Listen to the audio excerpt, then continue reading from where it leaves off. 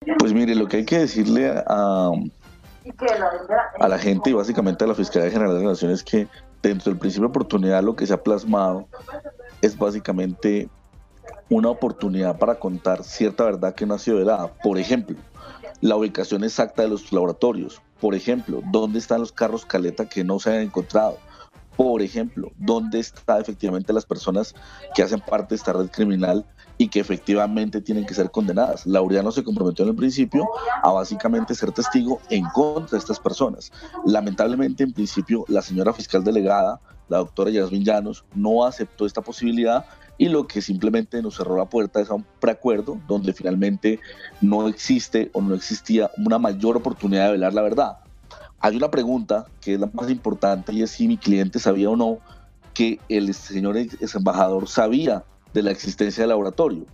Esta pregunta principal será una de las preguntas que nosotros queremos que la fiscalía ahonde dentro de ese principio de oportunidad. Hay muchos interrogantes alrededor, hay muchos casos que realmente pues son claras y es que digamos el embajador sí visitaba la finca, lo hizo en dos oportunidades.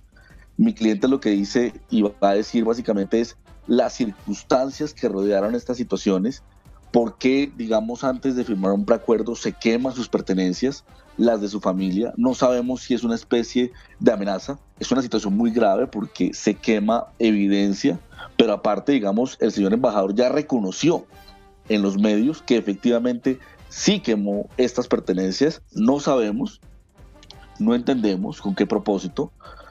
Nosotros dimos conocimiento a la Fiscalía General de la Nación de esta situación, pero lamentablemente la Fiscalía, pues la respuesta de la señora fiscal delegada fue que eso no era competencia de la Fiscalía y también pusimos en conocimiento que la vida de Laureano estaba en peligro. La respuesta de la señora fiscal fue en ese caso que tampoco era una competencia de la Fiscalía garantizarle su seguridad. Lo que sí propuso fue un preacuerdo rápido para cerrar el tema de Laureano. Eso sí es algo que consta por escrito.